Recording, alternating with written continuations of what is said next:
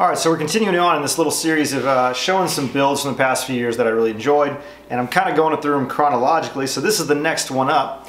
And this is a banjo I made for John Ryster. Now John Ryster has played a big role in kind of my personal banjo history and story. He was my first real banjo instructor in old-time music. And we made a trade.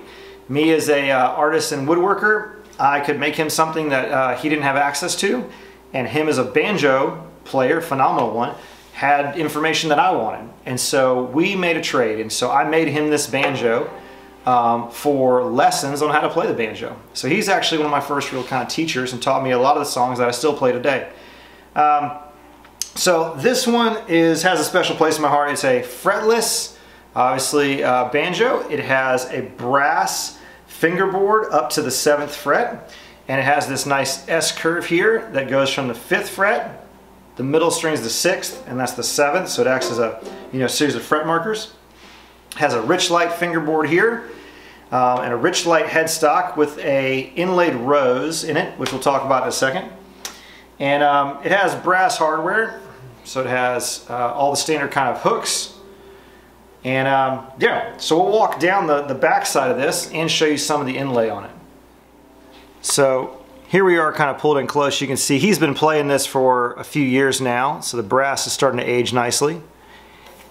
And it has a bloodwood nut, and there's the inlaid rose at the headstock. You can see it there. His daughter's name is Rose, and they were just having her at the time. She was about to be born when I made this, and so he thought in honor of her, in a nice way, he'd want the rose in the headstock. So I thought that'd be a nice touch to add in there. The other kind of rose touch is there. I actually put it into the bridge. See if I can get that. There you go.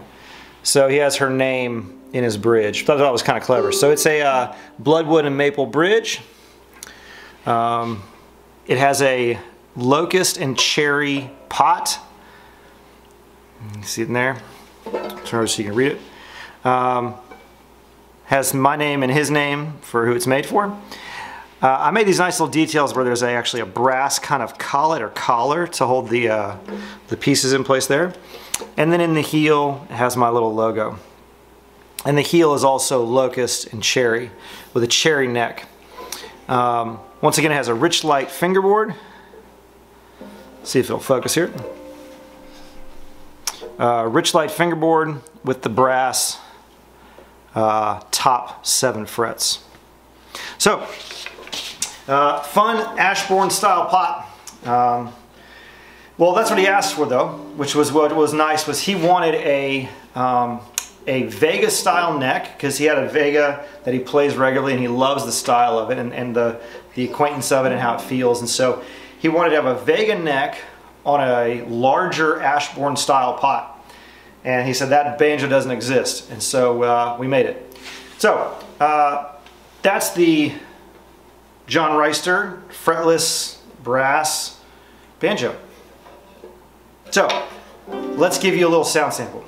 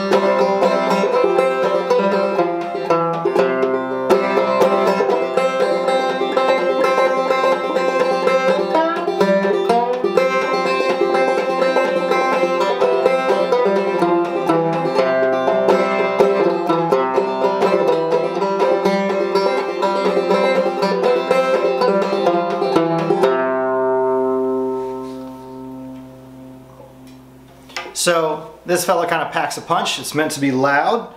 That's how John likes it. So that's the John Ryster Fretless.